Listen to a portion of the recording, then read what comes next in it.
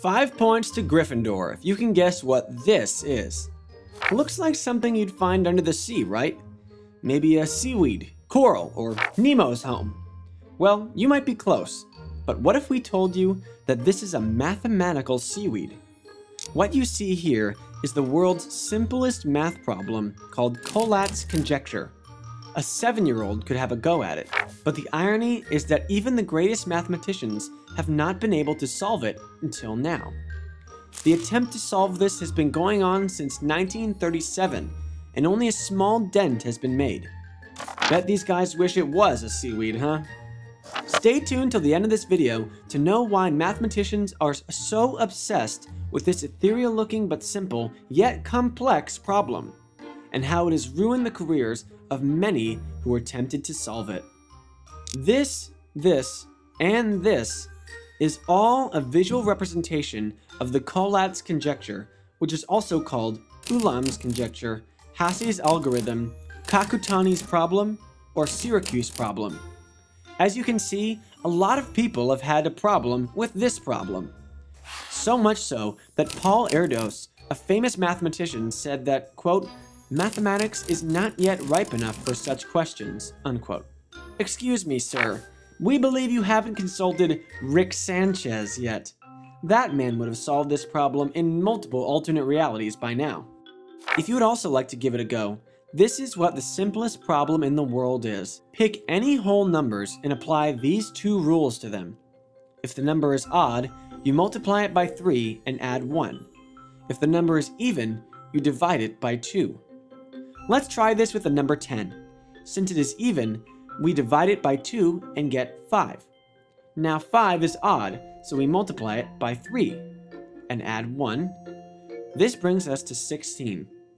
Like this, we go from 16 divided by 2, we get 8, which divided by 2 again, we get 4, which divided by 2 gives us 2, and then again being divided by 2 gives us 1. Phew! Since 1 is odd, we multiply it by 3 and add 1, which brings us back to 4, which goes to 2, goes to 1, goes to 4, 2, 1, 4, 2, 1. So we are in a loop, and the lowest number is 1. Now, the conjecture is, if we apply these rules to any positive integer, it will eventually end up in a 4, 2, 1 loop. Pause the video and go try it for yourself. We'll wait. Pretty cool, huh? But then what seems to be the problem here?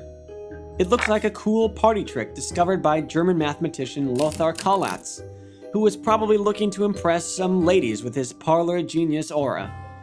Well, actually, if you get stuck trying to solve this problem, you can say goodbye to your social life. Here's why. The problem is twofold. Firstly, since numbers run to infinity, it is nearly impossible to prove that this conjecture holds true for all numbers. Till date, the highest value to be calculated is 2 to the power of 68. The second problem is that there is just no pattern. The numbers you get by applying these rules are called hailstone numbers because they go up and down just like hailstones do in a thundercloud. And though they eventually all fall to the ground, just like the number 1, there is just chaos in their movements. The results of applying these rules are so random that it's like rolling dice on the Jumanji board. You just can't predict what will come next. Why? Imagine the number 26 on this graph. If you apply Collatz conjecture, the number will go as high as 40, and in total it will take 10 steps to reach 1. It is normal to assume that 27 might go through a similar pattern, but who are we kidding? This is math. Expect the unexpected. The number 27 actually has a total of 111 steps before it reaches 1, going as high as 9,232. And this graph is all over the place. It goes all the way till 9,000 and sees a sudden drop. See why you'd probably have no social life? Imagine sitting and doing these 111 times. Just like parallel universes, the path that every number takes are so different. How do you even begin making sense of it? Did you know this problem had become such a headache for mathematicians? There were rumors that this was a Soviet conspiracy to slow down mathematical progress. Still, that's a better conspiracy than flat Earth.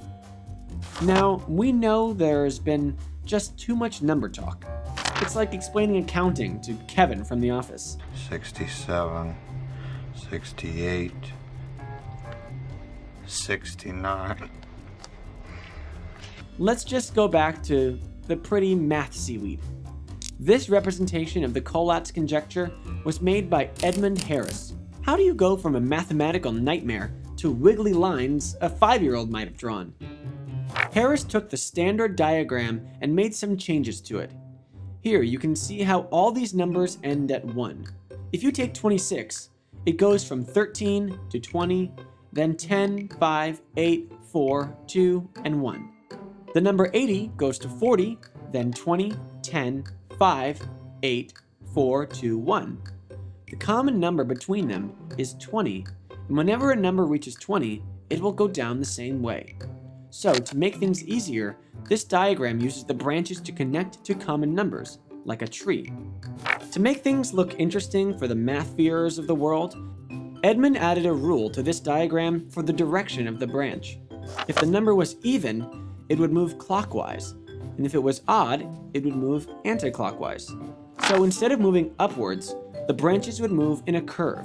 He then just removed the numbers and thickened the lines. This animation shows how our seaweed grows for every number until the number 10,000. What's fascinating is how organic the structure is. It looks like things we see in nature, like tentacles, hair, or even corals. But it gives us a glimpse at how complex this problem is. Solving this is like detangling Rapunzel's hair. Analyzing every strand would take a lifetime, but there has to be someone who has got some knots out. This guy, Terence Tao, seemed to have figured out what brush to use, to say the least. And what got him there wasn't years of backbreaking research, but an anonymous reader who commented on his blog asking him to check the conjecture for almost all numbers. To be fair, Tao is a prodigy. He was awarded the International Mathematical Olympiad aged 10 and a PhD at Princeton at the age of 21. That's what it takes to understand this curse of a problem. So, Kevin, you aren't doing that bad. So, what jujitsu did Tao do?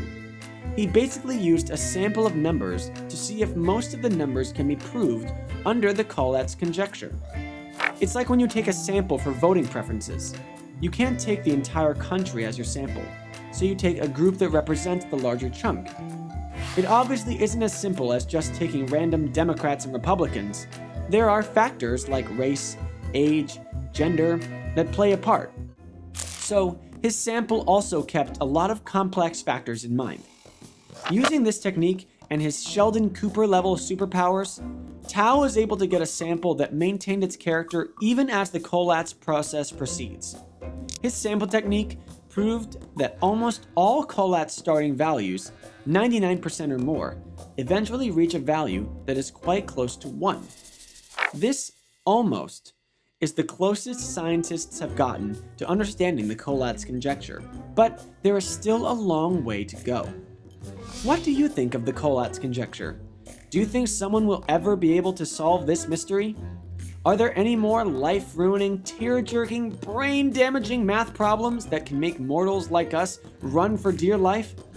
Let us know in the comments below, and we might just make a video about it. Just FYI, if you would like to have a go at it, the headquarters at Shibuya, Tokyo has offered 120 million Japanese yen to anyone who can solve this. That's $1 million to solve the simplest math problem. Till then, keep solving problems and smash the thumbs up button down below if you loved our video. And we'll see you again in the next one.